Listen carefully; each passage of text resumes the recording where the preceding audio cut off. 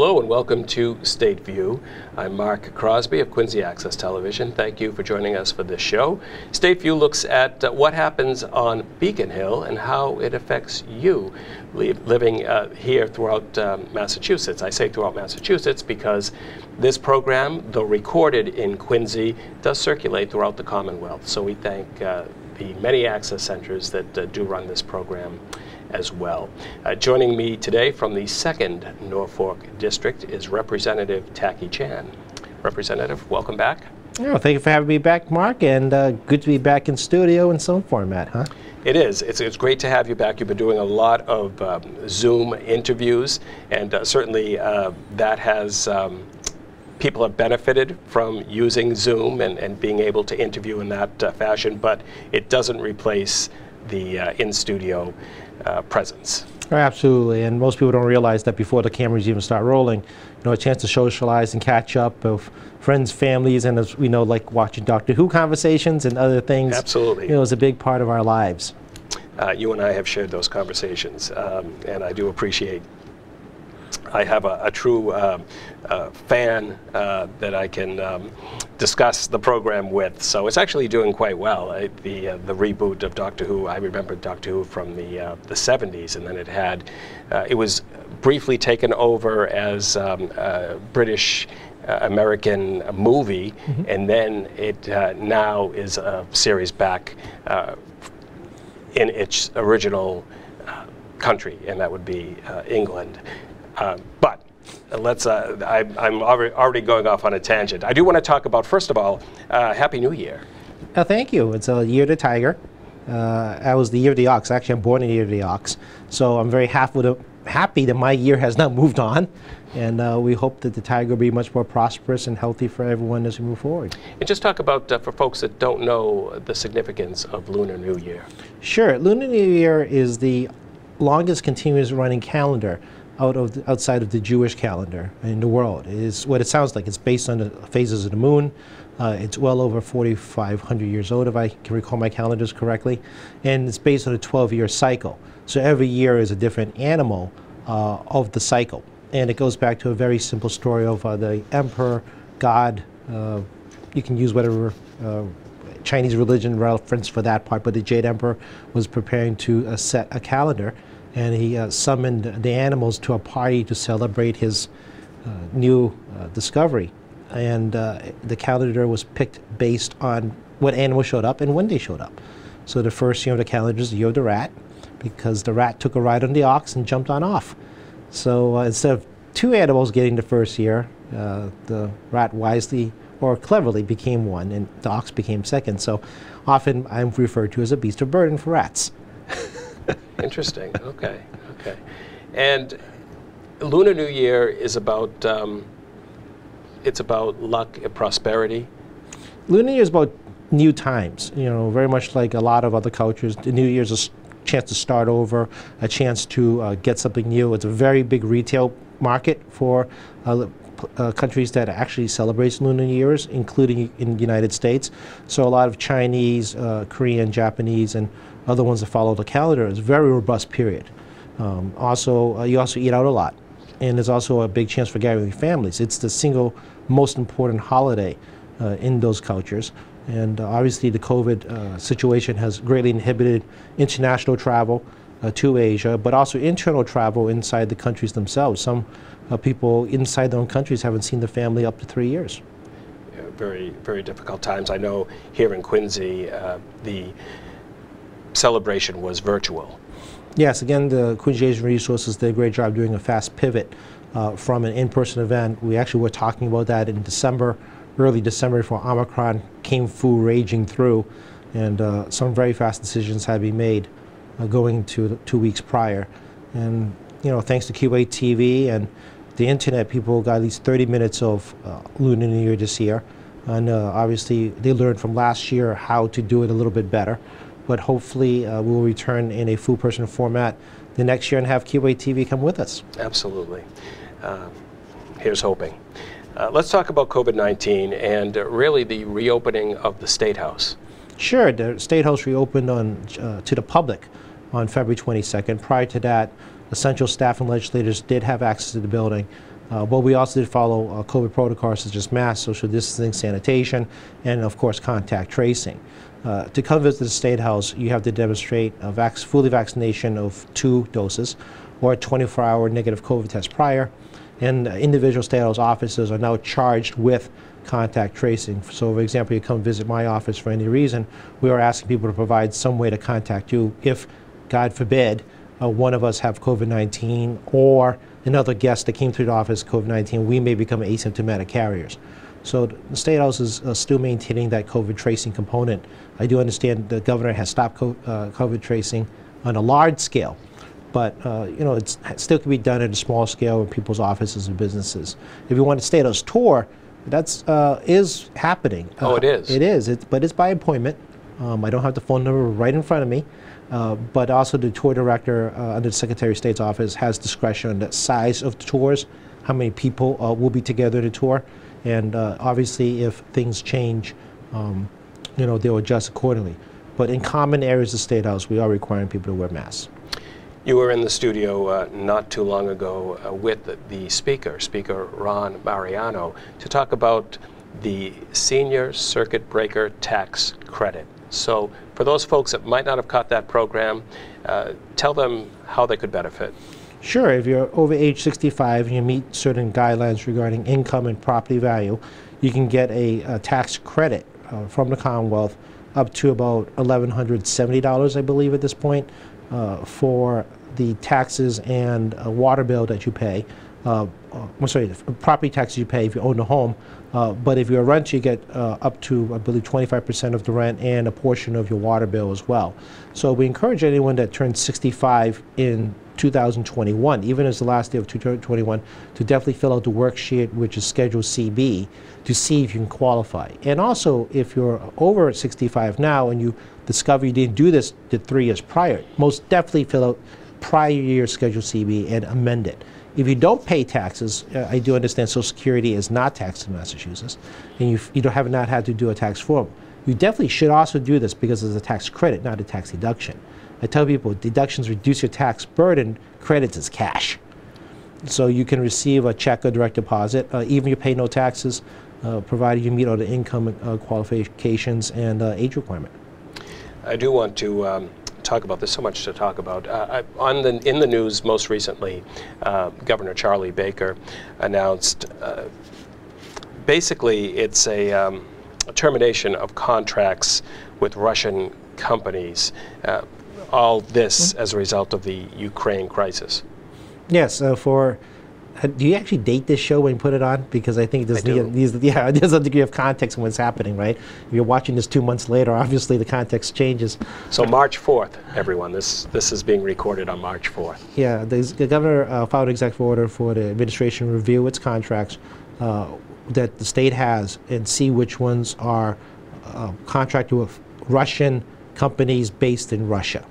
I make that distinction very importantly because obviously we do contract with Russians who live in the United States. We're not targeting Russian individuals. We're looking at businesses that are based in Russia that we have contracts with. I don't know how many they are, but I suspect it might be not that many that we do so. Also know that in the news, people have been talking about pouring out vodka into the sink and not buying Russian-made goods. I also remind folks that into storm drains as well, we should mention, which is a whole other issue. Which is environmentally problematic, especially for the MWRA's bacterial organic-based digestion system for destroying our waste. So you can imagine pouring alcohol, that could be a bit of a dilemma at the MWRA. But most importantly, retailers and wholesalers already bought those goods that are made from overseas. Obviously, you can choose not to purchase those goods, but just keep in mind the one that gets hurt the most is the retailers and wholesalers because they can't return them back to Russia. It's already been bought. So I do admire folks that want to be supportive of Ukrainian crisis by not enriching Russian foreign business. But please be mindful that local business had already paid for those goods on those shelves. So we should mention that there are other ways to contribute for folks that do want to help Ukrainians. Oh, absolutely. UNICEF, the International Red Cross, those organizations are right now dealing with the humanitarian crisis as well as the UN, directly intervening as well as the EU and the United States. I mean, President Biden's asked Congress for a very large package of spending to help the humanitarian crisis, as well as providing more military support for Ukraine through equipment and other essential supplies. People forget it's not just weapons, it's medicine, it's food, it's blankets. As you see in the news, I mean, last night, a nuclear power plant was attacked. It represents 25% of all power in Ukraine. Obviously, the Russians are attacking civilian infrastructure heavily as they try to basically starve people into submission, for lack of a better term. And it's now under Russian control. So, things like blankets and medicines is a big deal. And you've seen footages on news as well regarding hospitals being attacked, pharmacies being emptied, and reprioritization of local goods towards the military. No different from any other wartime. And we haven't experienced that here at that high level since World War II. So I think several generations of people now don't realize exactly how personally devastating it is, not just on loss of lives, but also access to goods that can help save lives. You and I were chatting about the way this is being covered now. Social media is playing a big part. Yes, social media is definitely it. They obviously destroyed the TV broadcast station in Kiev, but people still are getting cell phone signals or satellite phones or any other type of internet access, and still broadcasting on Facebook and Twitter and a number of other social media sites, things happening on the ground. I did watch DW News, which is broadcast out of Germany. They also reminded folks to be very careful because people are using social media, sadly, to get more hits. And because social media is monetized, some of it's monetized, they may be recycling old footage of things that may or may not be real. So there is a caution from German news media saying, yeah, you should watch it. We do care, but be mindful there's that element out there that people will try to, unfortunately, abuse. But at the same time, though, the mainstream media, the 24-hour news cycle groups, as well as local news and international media, is actually depending on social media to help identify where news sources is, because obviously they can't get there themselves. I should mention that this interview was rescheduled. I believe I needed to move it, but when I moved it, I then realized that you would be coming in during National Consumer Protection Week, which runs from March 6th through the 12th, or you're right at the beginning of the week. And why I mention that is because you're the chair of the Joint Committee on Consumer Protection and Professional Licensure. So talk about that. Talk about protection in general and National Consumer Protection Week. Well, it's a week to bring greater awareness about consumer rights and ways to protect yourself regarding potential fraud.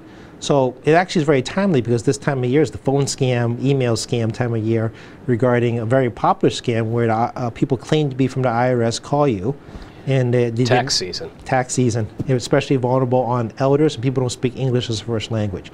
I've had more than one call on my phone and my cell phone from people that speak Mandarin, basically demanding I make money. I'm sorry, give them money, or the government's going to deport me. The government does not call you to tell you you're going to be deported if you don't pay the government. But if you don't have good knowledge or you don't know who to call to ask, if this is a scam or not, you may fall for it. Unfortunately, as we joke about the Nigerian email, wire me money, I'll give you 10 million back. We always joke about that, but people do actually fall for that. Part of the week is to bring greater awareness to those things, know to contact the FTC, know to contact the State Attorney General's office, and obviously I do encourage people to call my office as well. If you're not sure if something's legitimate or not, we're happy to track it down as well to see if it is legitimate or not. Websites like Snopes.com has been around, since the internet's inception, also trying to identify scams, as well as Consumer Business Reports and the Better Business Bureau and many other websites out there that have been collecting data on fraudulent solicitations.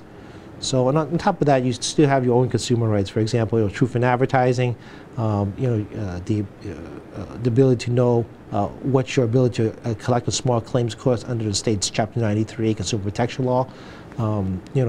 So there's other things beyond that, but conveniently it's right in tax season, and just please be very mindful of who contacts you unsolicited. I know another popular scam is a scammer will call and tell someone on the other end of the line that we are holding your grandson, your granddaughter, something to that extent, and we need money to release that relative. Yes, that actually is a scam that you've seen in Southeast Asia quite a bit. Actually, there was an incident in Singapore regarding a Chinese student where that scam was actually implemented, and trying to wire money out of their parents in China.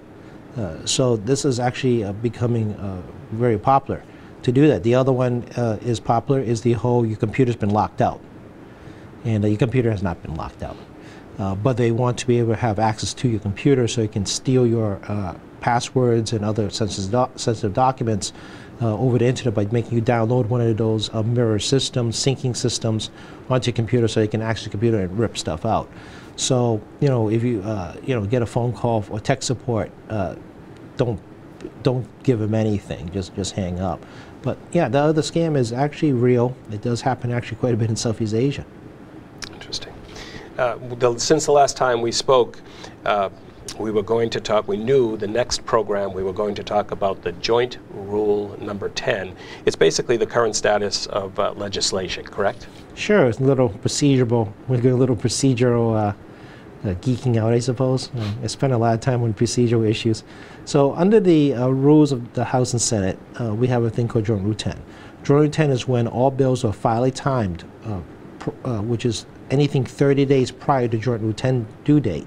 So Joint Rule 10 was February 2nd, so minus 30 days. Those bills have to be given a action by committees, the joint committees, on whether to get a favorable, unfavorable, study order, no action, which is kind of a weird procedural issue because that means they automatically go out not to pass onto the clerk, or those no action issues are put in a study order, of which both House and the Senate has to approve, I'm sorry, not study, extension order. The House has to approve an extension for no action bills to a date certain. So, we have about 4,400 bills that are timely filed. We have a thing called late file bills, which are bills that are filed after the original deadline, which is in the third Friday in January of the first half of the 2-year cycle, which is this year the third Friday in January 2021. And then anything filed that's considered a late file bill. But at the end, though, we dispense with probably close to 90–95% of all bills getting some kind of action. And even as a chair, I have certain topic matters I've put in extension order, including things like the resale of tickets, horse and dog racing, reform bill. It's a really complicated issue. We just call it reform bill for the sake of ease. And we have some other alcohol-related bills that are associated with outdoor dining that we put in extension order. And so we, it's not always by the volume of bills, it's the topic. Okay. As I like to put it. So we usually clump all bills of a similar type and put them in extension order. So we may have 50 bills in extension order, but may only address one issue. So I tell people, don't get caught up with the numbers. It's really the subject matter that's most important. What's an update on some of the legislation in your committee that you could talk about? Sure. We released some very interesting bills that get almost no news coverage, I promise you. Except here. This is the only place you're going to hear about them. So we do an update regarding the consumer protections on gym memberships. As people remember, the Boston Sports Club was still charging you during the pandemic. And we also discovered they also charge people, for example, if you suffered a debilitating situation physically, you should be able to get out of your gym membership. Sure. So we put in some very reasonable things such as that allows you to get out of your gym membership, better notification about your rights, give you a longer time period for trial. I believe we put down 10 days, and other what we think common sense things. I think many people watching can figure out what common sense things that you can cancel your gym membership on. Obviously, the Attorney General got a good-sized settlement out of the Boston Sports Club to try to recoup some folks that were unjustly charged during the shutdown during COVID. Other stuff we put out a wheelchair warranty update. Another fascinating issue where we discovered that the consolidation of business as a result of a very small number of national companies actually own your wheelchairs, own and sell wheelchairs and repair wheelchairs. So we're doing an update to reflect the fact there's been a massive consolidation of the industry. Because there used to be 5 to 10 wheelchair repair and resellers within New England. They're really down to 2. So these are things we kind of discover. We worked on a fair housing piece regarding full disclosure of broker's fees prior to, in terms of being a renter. There's been some issues about these extra fees that aren't first month, last month, and the security deposit. We created a commission to look at the new form of redlining. Those who know why I say redlining is basically, at the time, banks would actually dictate where people of different ethnicities are allowed to live by gearing loans. Now, there's been anecdotal and some small studies done, so it's not anecdotal with this study. So there's at least one study done about that happening in the renters market. And we think that's warranted to actually have further investigation by the Executive Office of Housing and Urban Development. So we charged them to look at those issues.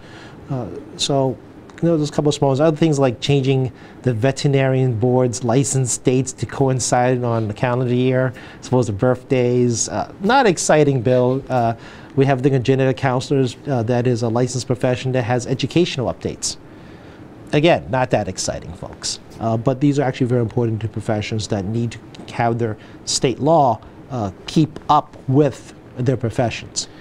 Lottery news, any news on the Massachusetts State Lottery? Because that also comes under your committee. Yeah, we didn't do any changes to the state lottery this year. I know there's been a push for online lottery quite a bit. Right. But I remind folks, we're still a top 5 lottery in the United States in terms of total sales.